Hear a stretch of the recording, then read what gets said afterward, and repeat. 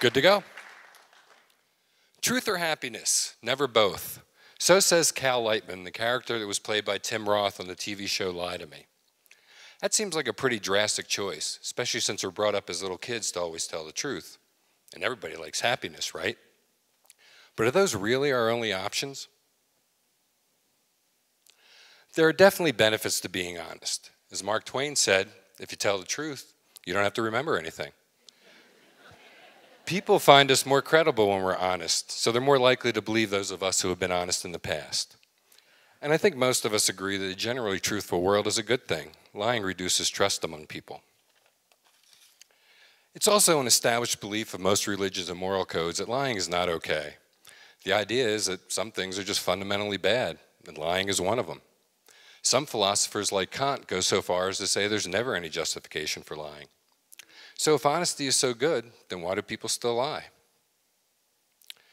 Research has found that, on average, we lie 2 times a day, with others finding that we lie 3 times during a 10-minute conversation. Even if we go with the lower number, there's a lot of lying going on. But we don't think of all lies as the same. For example, we tell white lies to make someone else feel better or prevent hurting their feelings. How many of us has had kids bring home art and we tell them, "Why, yes, honey, that looks exactly like me." Although, sadly, that one's actually kind of accurate. Or who has said to a loved one, "No, dear, that outfit doesn't make your butt look big." White lies serve as a kind of social sandpaper to smooth out our interactions with other people. The kind of lies we think of as black lies are usually lies of commission, where someone deliberately says something untrue to deceive someone else, usually to protect the liar. Lies of omission are when we tell the true parts but leave out the incriminating bits. Sometimes saying nothing is still a lie. However, we don't just lie to other people. We also all engage in self-deception, often not knowing that we're lying to ourselves. We're so focused on managing what others think of us that we can't separate truth from fiction in our own minds. We're not trying to impress other people, but trying to keep our view of ourselves consistent with the way they want us to be. So if lying is such a big deal, how hard is it to tell if someone is lying? Well, it turns out that detecting lies is hard. There's no Pinocchio effect like Pinocchio's growing nose that happens only when we lie. And humans are not particularly good at judging on their own whether or not someone is lying, being right only around 54% of the time. Not much better than tossing a coin. Since we're not so good on our own, we've tried to find other methods. The polygraph is what most of us think of as a lie detector, using blood pressure, breathing, and skin conductance to tell if someone is aroused. The idea is that someone guilty will be more aroused to questions about the crime than other issues. It's good on things like did you steal the money, but not so much on other things. In the past 20 years, people have looked at other ways of detecting deception. My research uses changes in eye movements, blink rate, and pupil diameter to tell if someone is lying. Lying involves both thinking hard, like when trying to keep your story straight, as well as arousal from fear of being detected. Your pupil gets bigger in both cases, so it can serve as a sign of deception. Micro-expressions are facial expressions that last only a fraction of a second and happen when we're trying to hide a feeling, either on purpose or unconsciously. If your facial expression doesn't match what you're saying, it's possible you're not telling the truth. Still, all these suffer from the fact that there's no Pinocchio's nose, so any one method alone won't cut it.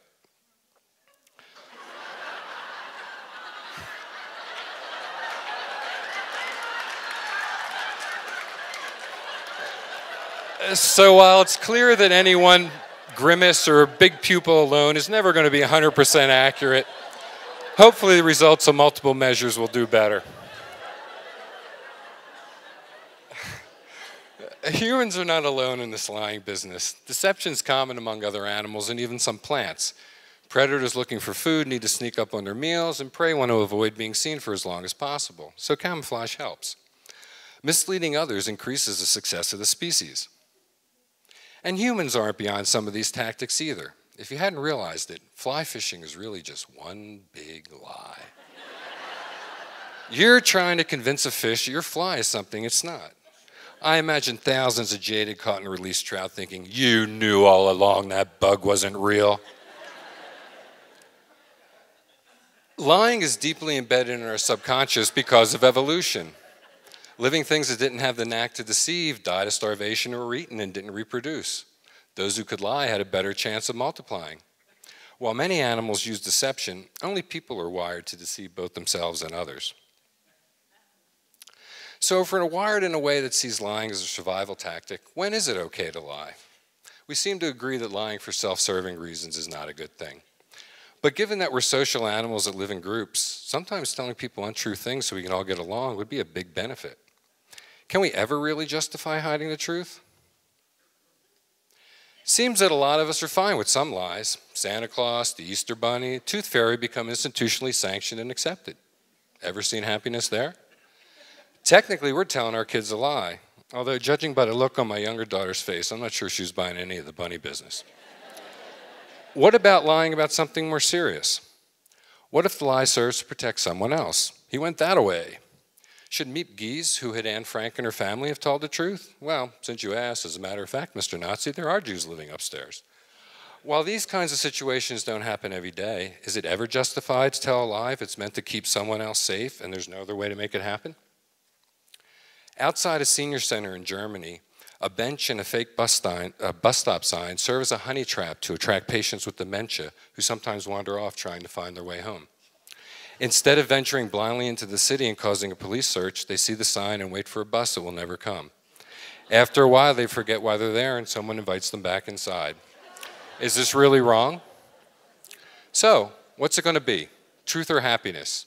Can we ever have both? Lying isn't solely the product of evolution. It's also the product of choice. It's up to you to decide whether or not you want to use that choice. But then again, I just want you to be happy. So why should you believe anything that I tell you? Thanks. Thanks, Frank.